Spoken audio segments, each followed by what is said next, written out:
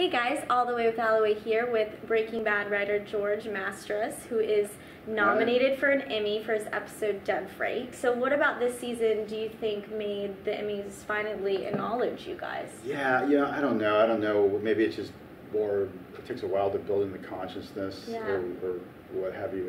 Who knows? But I mean, I think we feel like any one of our episodes could have been nominated this year or any other year.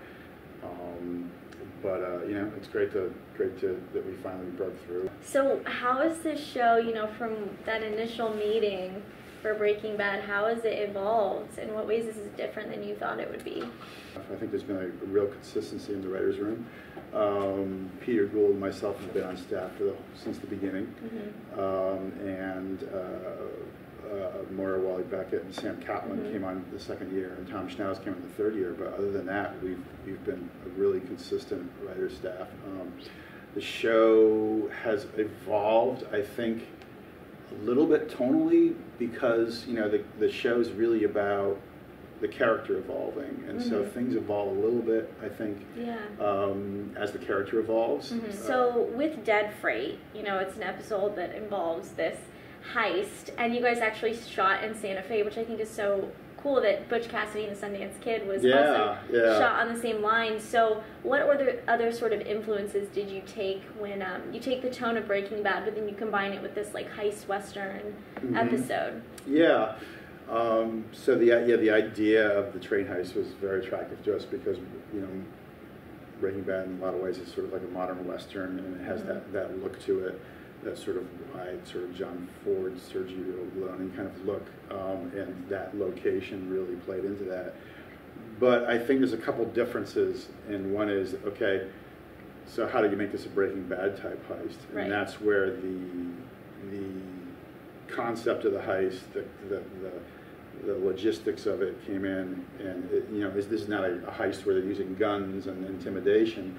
It's a very Breaking Bad kind of thing. So it's about displacement, and it's about the chemistry, and it's about how do we pull this off in a very Breaking Bad manner and have hopefully every bit as exciting as a wild sort of shoot 'em up western heist, but without a gun involved. And in a Breaking Bad way. In a Breaking Bad way, and so the research came into play, and through the research and reaching out to hazardous waste transportation experts, you learned that it was, the methylamine being a Schedule I highly regulated chemical. It's weighed once when you load it, and it's weighed again when it's unloaded, so that you'll know whether or not it's been. So how could these guys actually pull this off? And the idea of displacing and replacing the methylamine with water came in, but then the research also revealed that, okay, so water's heavier than methylamine, it's going to sink, so Todd started pumping it later, after Jesse was siphoning stuff out of the bottom so as not to foul the methylamine. And so that played into, okay, they have to get this done within a certain period of time. And so the clock, and you could build tension based on the pure chemistry and the logistics of trying to pull this off. So that's interesting that the research actually informs building tension as a writer. Well, and originally you guys wanted helicopters involved and ATVs and jumping off the train, but because of budget and location restrictions, you kind of have to scale back and go, how can we actually do this? What are other moments, I'm curious, throughout the seasons that you guys have had these epic ideas and you kind of scale back and make it plausible? I mean, well, speaking about the train heist in particular, I just having a train heist was such a huge, when we threw that out there and the idea was circulating, I didn't think it would actually come to fruition because just getting the number of cars, the cars that we brought in from Texas, and just the ability to have that spur line, that was just a coup, and it's a great credit to the producers that were able to pull this off and not just say no.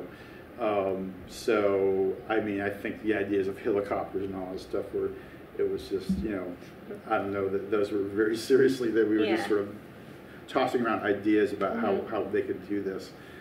But just getting a train heist itself was huge.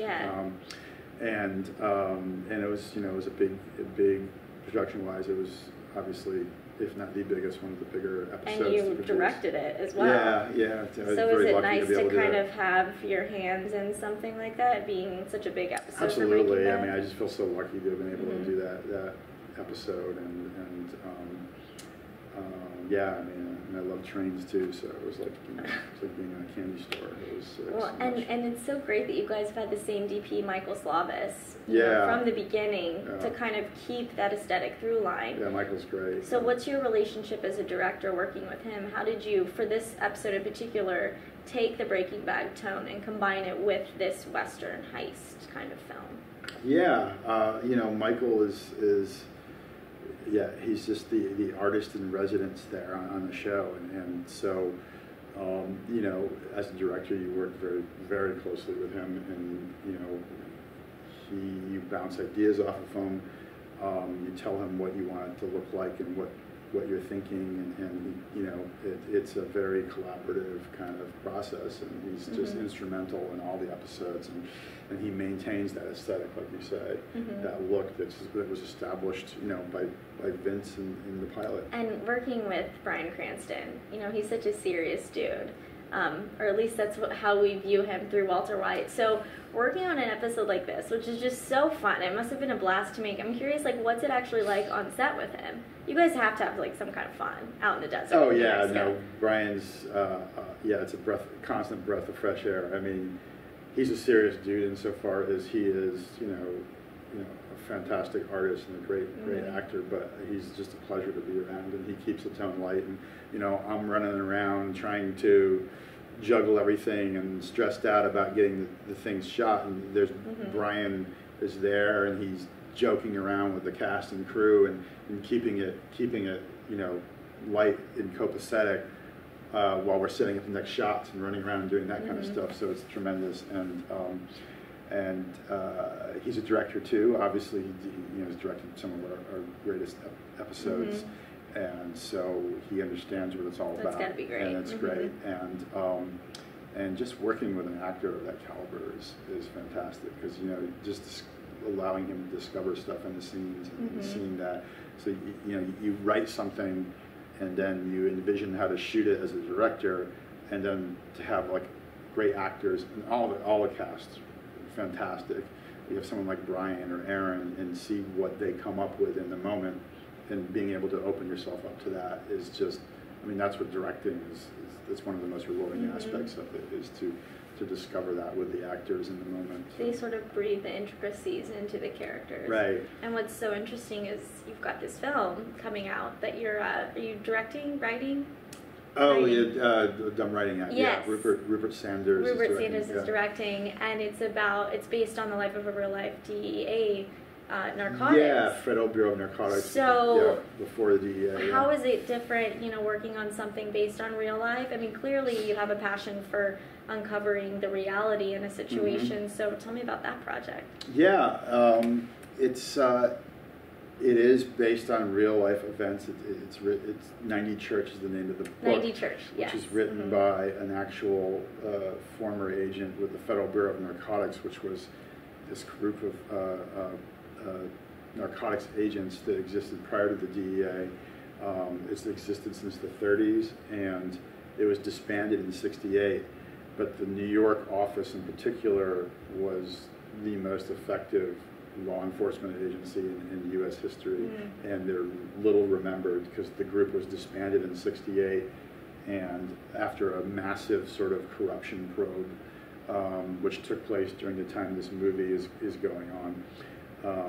But although many of the agents did time and were charged with various crimes, they were the most effective law enforcement at a time when the FBI denied that the mafia or organized crime existed in America.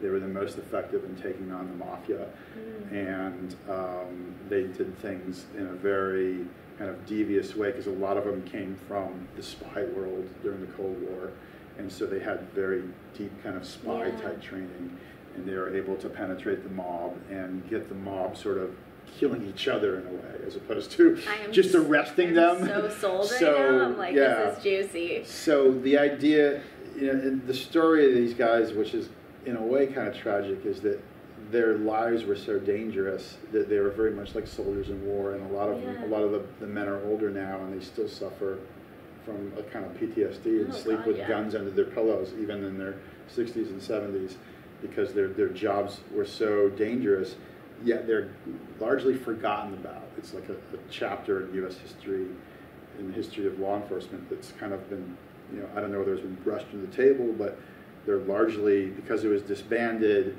and they came up with this new group, the DEA, which is a lot more control and a lot more oversight. People forgot about this group, and so it's sort of bringing their stories out, and how they consider themselves soldiers on the front lines of a major war against the mafia, and yet people kind of brush their history under the table now. Well, I think all of your Breaking Bad, they did things in a very different way back then. Well, I mean, I think it's what you're exploring with this seems to have very similar themes to Breaking Bad. So all of your Breaking Bad fans, they will be in the theaters. Oh, cool. I know I will be. So congratulations on your Emmy nomination. Oh, thanks. Appreciate it. Thanks, guys. Thank you.